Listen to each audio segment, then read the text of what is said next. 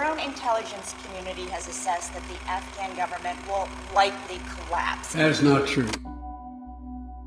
The first big city to fall was Kunduz. One after another, Afghanistan's biggest cities outside of Kabul were captured. Herat to the west.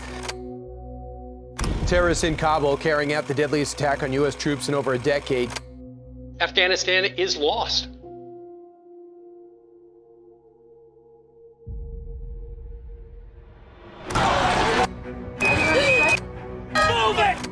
Freedom came under attack. On my orders, the United States military has begun strikes. At my direction, a small team of Americans carried out the operation with extraordinary courage. They killed Osama bin Laden. Al-Baghdadi is dead. It's time to end America's longest war. We'll do it responsibly. Rushing to the airport, behind them, the sound of gunfire. Deliberately. Countless Afghans who helped American troops were left behind. And safely. Afghans by the thousands desperate to escape life under the Taliban.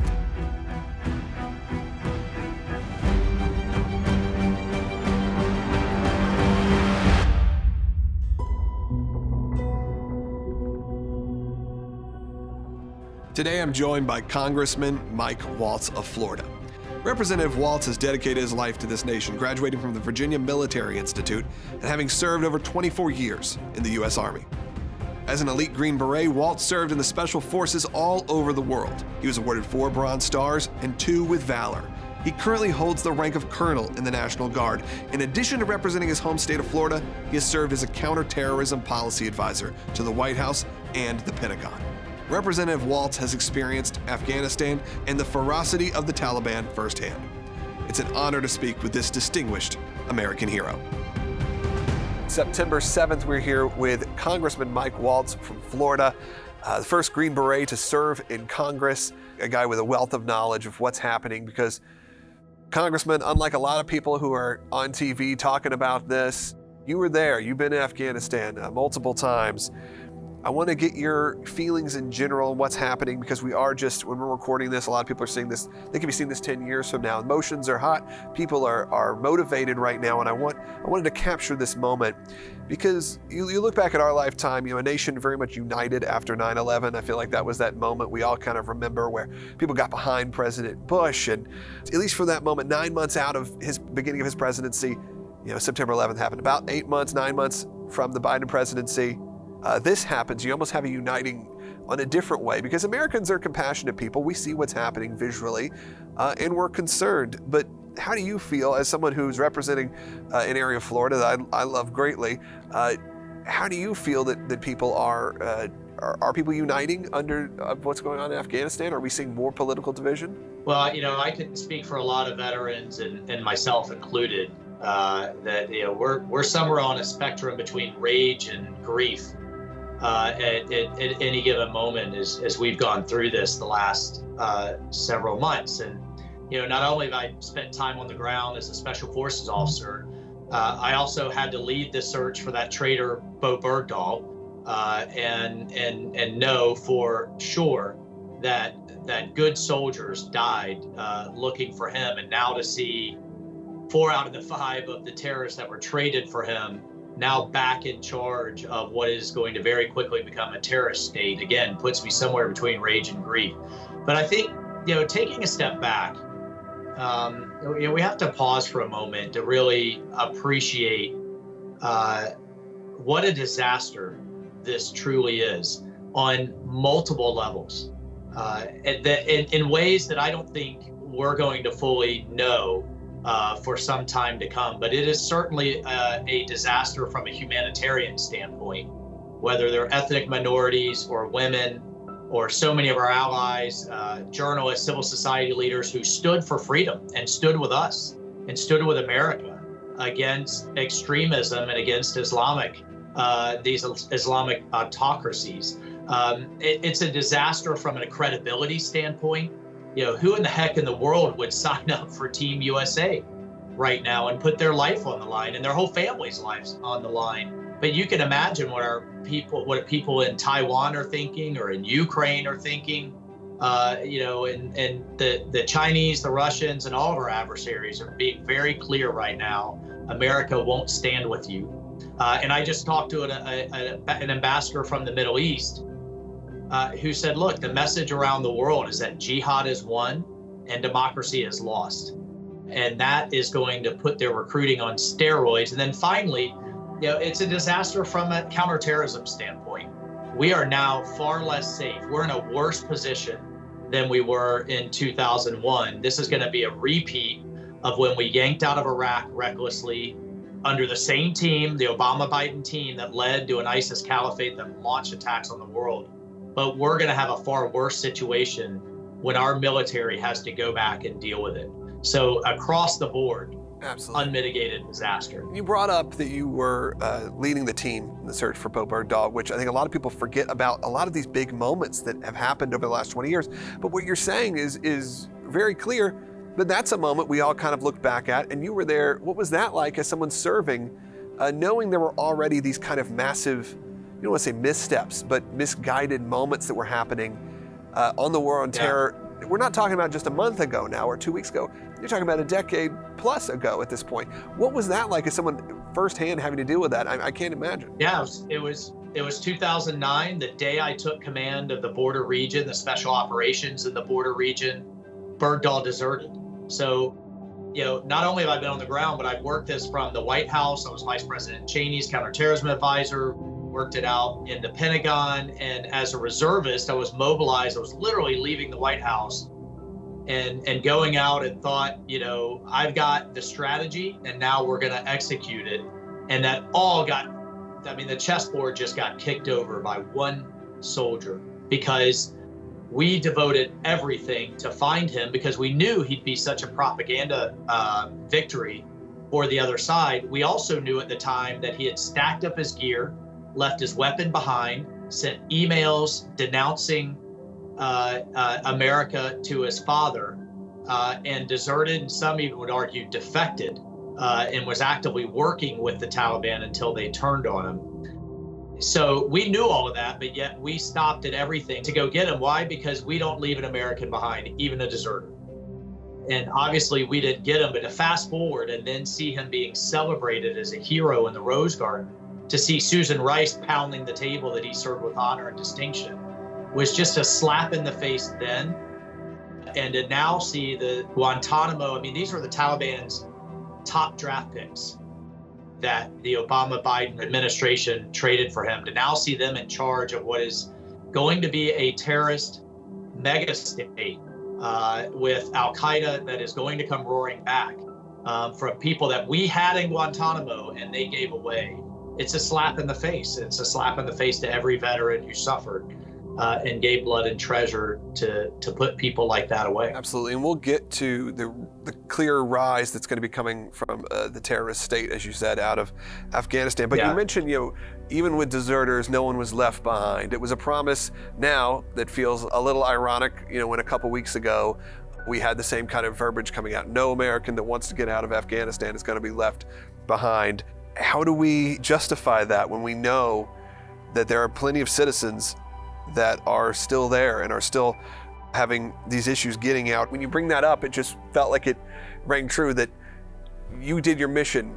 You got a guy who, at that point, not exactly an American hero, if you will, but now there are people who still want to get out, and now this is almost being praised as the end of the war on terror. How is that emotion for you, and what does that mean for these broken promises, even to our citizens and to our allies? Well, there's two things, at least to me, that are just fundamentally un-American here. One, we don't leave people behind, and two, we don't let terrorists dictate the terms for when we go get our people. Republican and Democrat members of Congress that were veterans began pounding the table in April. As soon as he made this decision, we said, you cannot pull all of our military assets before you get our people out.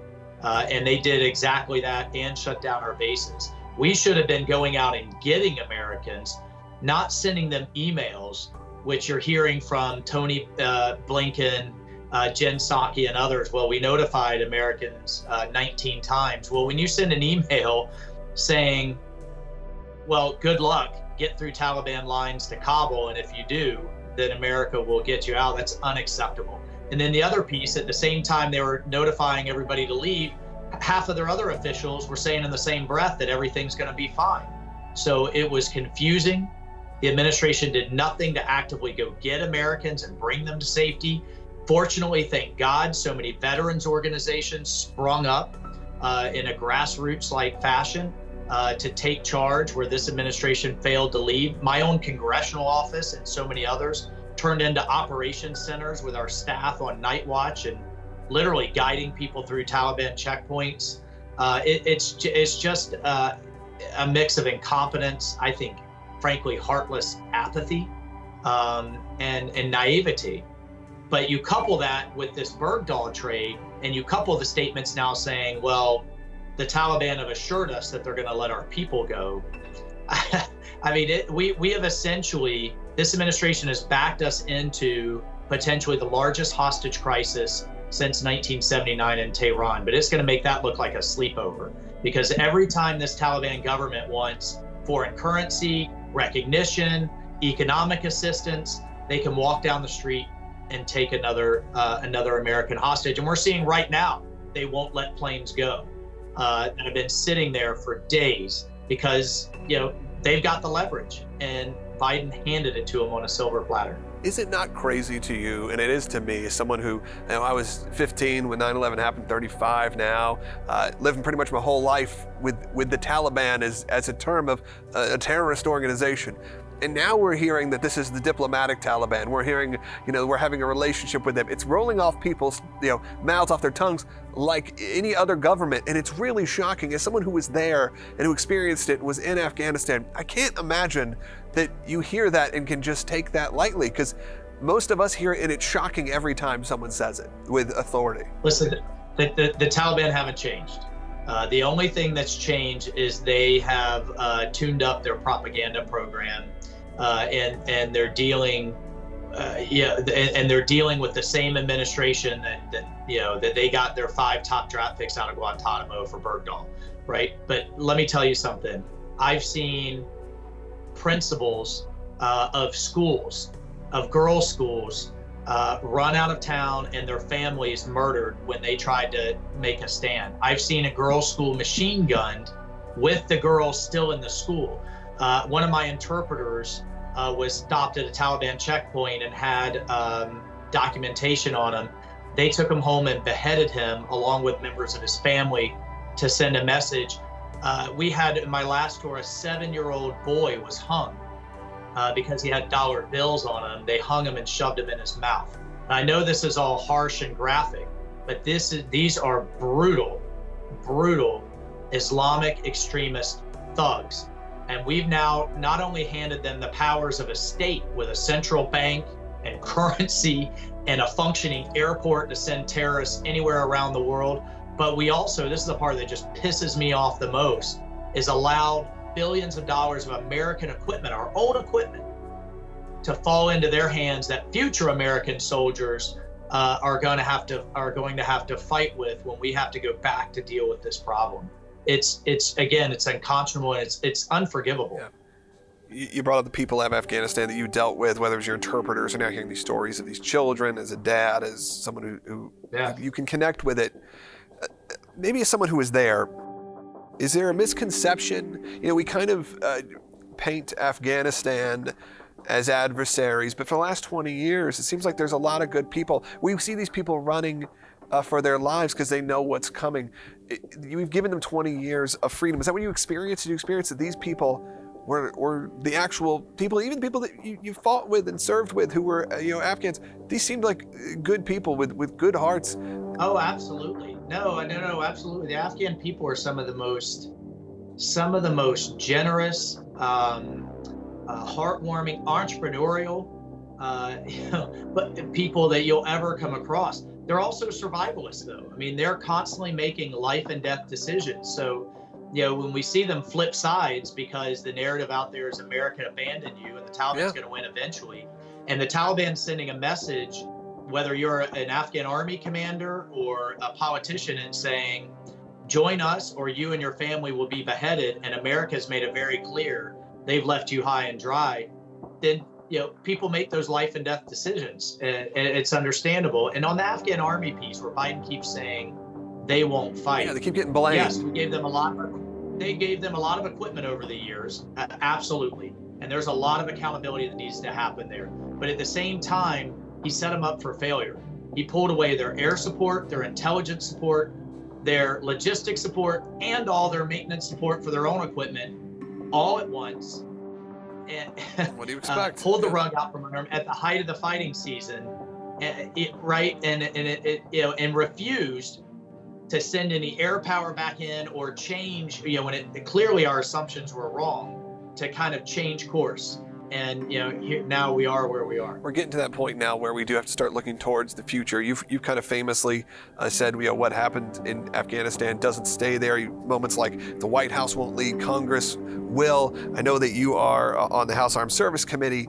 People are going to be turning away from the White House and turning, what can our local representatives do? So I guess for you, for Congress, what can you do to help in this situation? Because people feel hopeless. Well, one, we're going to hold the administration to the law. And right now, the Taliban's especially designated terrorists, and members of their cabinet they just appointed are actual designated foreign terrorist operatives. So there's actual legal ramifications in dealing with them or giving them any kind of aid or what have you. We're going to get to the bottom of how these decisions were made, whether it was closing Bagram, the loss of billions of dollars of equipment that future American soldiers were going to have to fight through. So there's an accountability aspect. Frankly, I'm a little skeptical under Nancy Pelosi. It's one of the many reasons we have to get the majority back to really get to the bottom of these lies that we've seen coming out and spin that we've seen coming out of the White House. But then most importantly, I think going forward, is holding people's feet to the fire. We are going to see a rise in threats to the homeland, is making sure that intelligence isn't suppressed. What is this term over the horizon counterterrorism? I can tell you, haven't done this 1,000 times. You got to be on the ground. Doesn't have to be this maximalist decision, this false choice that Biden keeps presenting of no one or D-Day style invasions with hundreds of thousands of American troops. We can have small forces of intelligence and special operatives, right? And it's holding their feet to the fire of how we're going to keep the homeland safe given this disaster that they've allowed to unfold. And essentially a terrorist state now for ISIS and Al Qaeda and the Taliban to play with as they all unite in jihad against the West. And we had those, the first timeline, the 90 days, maybe they would come back and you'd have Taliban rule. Then all of a sudden now you flip to the Pentagon, talking openly now, kind of to your point, of the resurgence of terror and what that means. There's also a lot of finger pointing going on within this administration saying, well, this was a Trump plan, this was the Trump administration. And look, I think that there's a lot of people who didn't know how things were going to go. But was this inevitable? As someone who was there, who experienced this, and someone currently, obviously in Congress, was this inevitable that it was going to end in chaos, that we would have a war on terror and the war in Afghanistan end like this? Well, no, it didn't have to end this way. This was incompetent. And I just have said on the record publicly and to President Trump's teams that I had real concern that I don't think the Taliban were ever serious about peace, that they were always trying to buy time so that they could position for power. That said, within the agreement, there were 3 key conditions. They had to enter into serious negotiations with the Afghan government, never did it. They had to enter into a ceasefire, never did it. And they had to publicly break with Al Qaeda. They never did that either. And at the end of the day, President Trump left a small force there to bolster the Afghan army and to keep a lid on these terrorist groups. The other piece that's just such garbage from the administration, the Biden administration's had no problem tearing up Trump deals, from Keystone Pipeline to Nord Stream to Paris to Israel to Iran. But suddenly they're absolutely bound by this one, even though none of those conditions were met. It's feckless and weak. excuse making. And, you know, and on the one hand, he says the buck stops here, and then he proceeds to blame everybody but himself and his team. Yeah, it's what's being repeated over and over and over again from the administration. And you see now, not only you mentioned our adversaries, you mentioned, you know, China and Russia and all of these countries and how this could play out for them, but also how it could play out for our allies. We've seen the UK, we've seen other people who said, I don't know if we can fully trust the United States to do this anymore. Yeah. Where do we go from here for that? I mean, you can't, we have to win the trust back of our allies when we handle situations like this. Well, but let me just address that piece with China. They're the big winner here. Biden keeps saying, well, the thing they wanted to see us bog down again because he presents this false maximalist choice that we were going to have hundreds of thousands of troops there. Not true. But here's why China's the big winner. Number one, we closed down our air base right on their western borders, a few hundred miles from their new ICBM fields. We had a 12,000 foot, you know, fantastic base in Bagram base that was sandwiched between China, Russia, and Iran. Kind of a key strategic asset that Biden just gave away. Number two, China now has access to trillions of dollars of rare earth and critical minerals, world's second largest lithium reserve, world's third largest copper reserves that we were working with the Afghan government to get access to. China now has free reign. And then third, they've got, to your point, they now can further isolate India, what I think is the most consequential relationship in the 21st century, because they've got this China-Pakistan-Taliban nexus, and they've got the propaganda victory, which they're deploying against Taiwan as we speak. So China is a winner on multiple levels here, again, for free. We just handed it to them. And Russia's doing the same with Ukraine. They're doing the same with the Baltic and Balkan states. This is going to be a blow to American credibility that we haven't seen since the 1970s, but I think it's going to last far longer. How do we go? Where do we go from here? How do we we get him out by 2024. I wish he'd resign, and we get the majority back in 2022.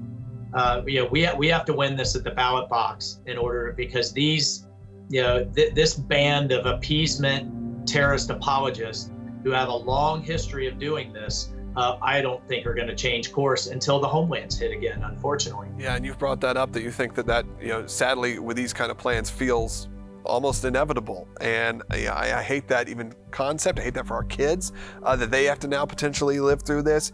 And I wanted to kind of land here with you with a couple different questions about the war, but knowing now how this all unfolded, knowing the last few weeks and how essentially the war in Afghanistan ended. Now, I know you have some thoughts that this is not the end, but do you believe that you were there, do you believe now, looking back on this 20 years retrospectively, that we were making the right decision to be there, that we were doing the right thing for the American people and even for the people of Afghanistan? I'm just curious on a broad look at this, knowing what we know now. Well, I think absolutely it was the right thing to go in and obviously bring Osama bin Laden to justice eventually, which, by the way, Biden opposed and Blinken opposed at the time. We had to take down Al-Qaeda. We had to take down the Taliban. I wrote an entire book called Warrior Diplomat on the mistakes that we made in the Bush administration and the Obama administration afterwards. There's a lot of things we could have done differently, should have done better, and should learn from. But that said, as long as Al-Qaeda is at war with us, look, I get the hard, long, expensive 20 years and all kinds of things we've done wrong. But at the end of the day, as long as Al-Qaeda fully intends to hit us again in the homeland, I want to fight it forward. I don't want to wait until we have another San Bernardino or Pulse nightclub, or God forbid, another 9/11. And I think we should learn from the lesson in Iraq, where we yanked everybody out, and that led to the rise of the ISIS caliphate. Unfortunately, I think we are going to have to go back. We are going to have a small presence there, and that's like an insurance premium that we're going to have to pay in order to prevent the catastrophic attacks, because ultimately we're dealing with an ideology. We're dealing with an idea. It took decades to defeat communism and fascism. It's going to take a long time to defeat the idea of Islamic extremism. And I don't want to wait until this cancer spreads, until it is so monstrous that it takes far more blood and treasure to deal with it. And I certainly don't want to wait until it hits us at home again. And for future elections and future things that will happen like that are consequential, I think what's important is to remind people of what's going on right now. And that's why we're doing this now, to tell people, to remind people, even in a few years, 5 years, 10 years, 20 years even, the emotions that you're going through, that a lot of us are going through right now, because it's been relatively quiet for years. Yeah. And we forgot. And though I was shouting it from the rooftops and telling people that, look, just wait, if this is how things go, we're going to be talking about Islamic terrorism in a year or less. And here we are, and it's happening again. But it's easily one of those topics, because when things are good, we're not talking about it, that people forgot. And we have to make sure that people are continually reminded that this hasn't gone anywhere. And though there were successes in terms of taking out ISIS for the time being, that quickly things can go back into chaos, and it can affect us here. No, that's absolutely right. They fully intend to. Biden's own intelligence community says they intend to. But then you see Biden go to the podium and say, well, Al-Qaeda, really wasn't much of a threat. They're on their back foot. We've decimated. That's because we were there. That's because we were kicking the snot out of them and pressuring them night after night after night, again, with a small presence. But now, we have no bases, no local allies, and we have a terrorist army armed to the teeth. So at least when we had to clean up the Obama mess in Iraq, we had Israel, we had Turkey, we had the Kurds to work with on the ground, we had bases from the Gulf. You look around Afghanistan, not a single country has agreed to base any of our special forces or intelligence assets, and they're not going to, because China and Russia aren't going to let them. So that's what's so devastating here. Is I know that we're going to have to go back to deal with it, and we have so far fewer tools than we did when we cleaned up the ISIS mess and President Trump unleashed the military to do what it does best. We don't have that now around Afghanistan, and it's going to be incredibly costly, and that blood is going to be on Biden's hands, and I'm going to make sure absolutely to hold them accountable. And that's where I want to wrap up with you, is where I've wrapped up with everybody, which is we need to not lose sight also of the 20 years of sacrifice that people like yourself and many members of the military and the armed service, even people, private contractors that were there who served in Afghanistan, this fight wasn't in vain, that there were good cause, and people I know, I'm sure, like yourself, they see the ending, especially families who lost loved ones, I'm sure are going, well, was this whole thing in vain? Knowing just the ending, it's easy to focus on just this last few weeks, but I wanted to give you time to talk about that before we wrap up, just about making sure that we continue to respect those that served. Yeah, and I'm not going to sugarcoat it. It is painful in my soul right now. I mean, it really is. Somewhere between just rage and grief at any given moment on a spectrum. But I want also those veterans and those Gold Star families and those victims of 9/11 to hear me loud and clear. Their sacrifice was not in vain. Your loved one's sacrifice was not in vain. You kept America safe for decades. An entire generation has grown up now, not worried about planes flying into buildings, not worried about suicide bombers on buses or in shopping malls, because we were fighting this scourge forward. You have every right to be angry and upset. I know I am, but it was not in vain. But if you are going to a dark place, please reach out and talk to someone. And I've got to tell you, these veterans groups that have been on the phone with our allies, with Americans scared, being hunted by the Taliban, getting beaten or worse at checkpoints.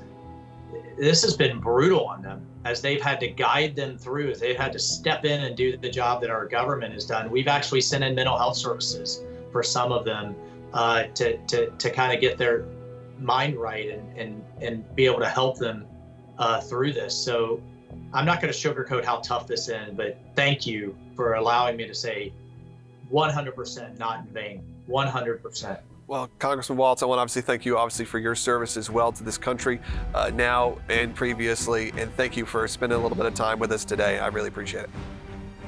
All right. Thank you. Thanks so much.